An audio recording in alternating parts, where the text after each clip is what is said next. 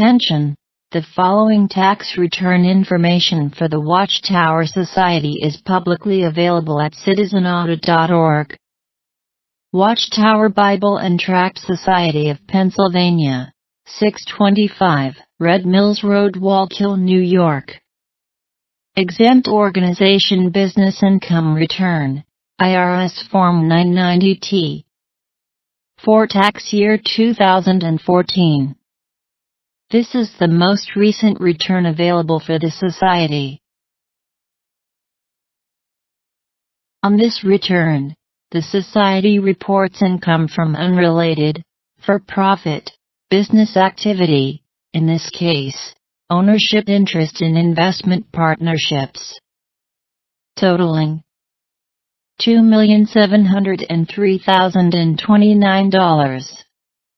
Which was received from the following two limited partnerships, or LPs.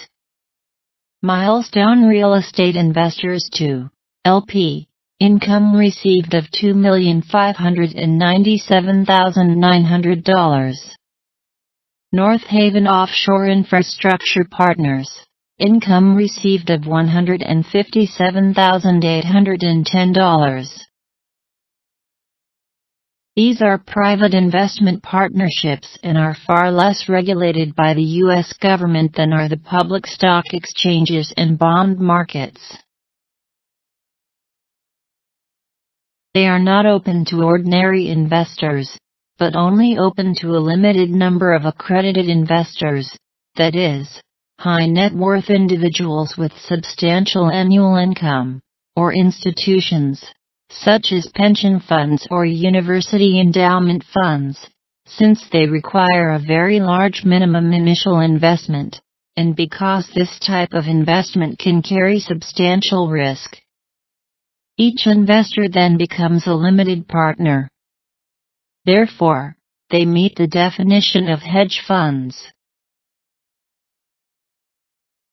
The question is, why is a religious organization like Watchtower investing in hedge funds, which can engage in aggressively greedy business practices that may be morally and ethically questionable?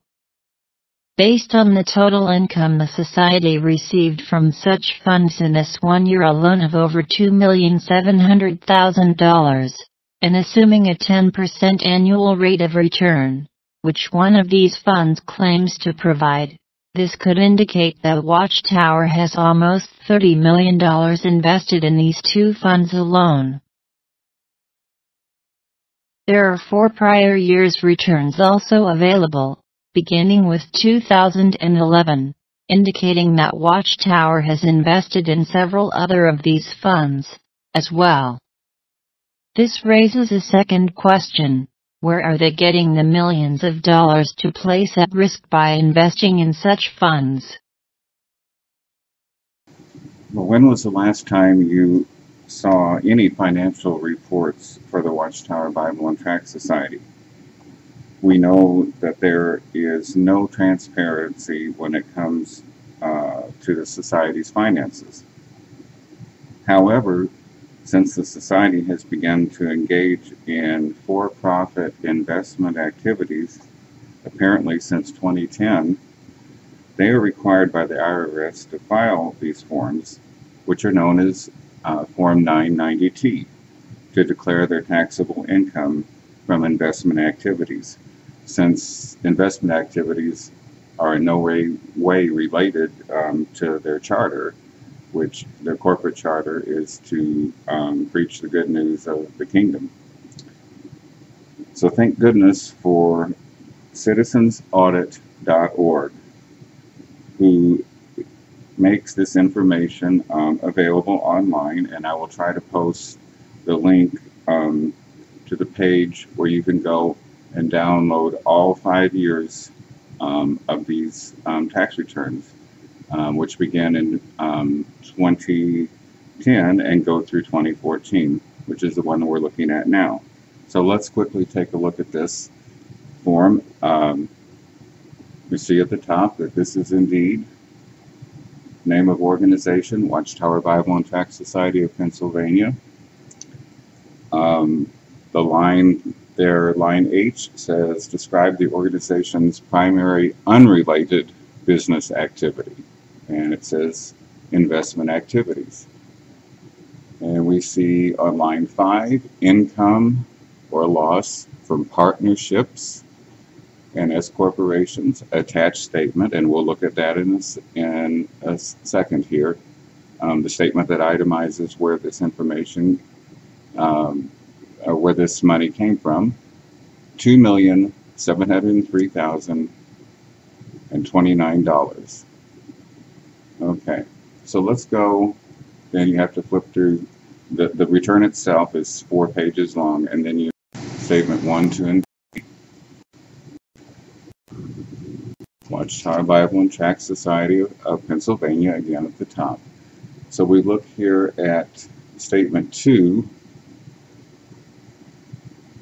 or excuse me, statement 3, income or loss from partnerships.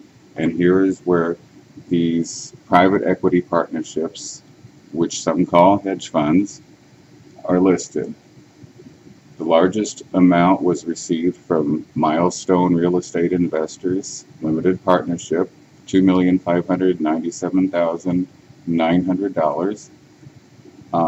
And the next largest amount was received from North Haven Offshore Infrastructure Partners, a limited partnership, $157,810.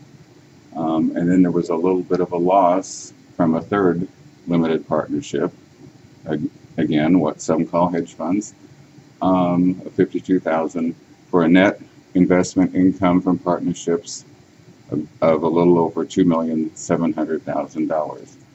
And again, if you figure that you're getting a 10% investment or return on investment, then you can times that by 10. 2,700,000 by 10 is about $27 million that you would have to have invested, and probably a little bit more because you're probably not going to be getting a full 10% investment. Now we can go look at the previous year's, one of the previous year's returns. You can see here we have income and loss from partnerships, and we have 1, 2, 3, 4 different partnerships, and this year they sustained losses on all of these investments, all of these limited partnerships, for a total of the $658,000 loss. And again, this shows the speculative, risky nature of these private equity funds, or these hedge funds as they're sometimes called. And so this begs the question, why are they investing in this speculative area of investing, which essentially boils down to gambling with other people's money that was contributed, etc., by hardworking members of Jehovah's Witnesses. So really, what is the purpose of these kinds of highly speculative and risky investments? Now let's look at the web page for this Milestone Real Estate Investors. Now they offer 4 of these funds, and the society is invested in fund number 2. And we see here they describe their investment strategy. And let's read this and see if this sounds like the type of thing that a Christian organization should be investing in.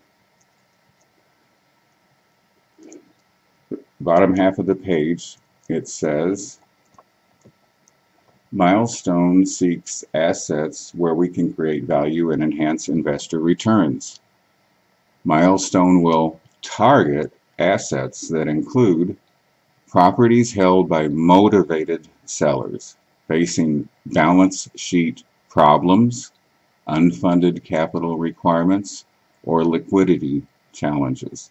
In other words, sellers who are in over their heads in debt. Okay? And liquidity challenges means they cannot meet their debts. They don't have the cash coming in to pay the bills that they owe. Properties owned by partnerships or families facing large tax implications. In other words, people who owe the government more tax than they can pay. People that are in debt to the U.S. government. Underperforming loans and real estate owned by lenders and servicers. Okay, so there again, you have probably foreclosed property in that group. In other words, distressed properties. It's almost like taking advantage of companies and individuals and families who are having a hard time paying their bills and they're in debt over their head facing foreclosure. It doesn't sound like what the type of investment goals that a religious organization should have. Let's see what the scriptures say about persons who engage in activities such as this. Ephesians 5, verse 5 says, "For of this you can be sure, no immoral, impure, or greedy person, such a person as an idolater, has any inheritance in the kingdom of Christ and of God."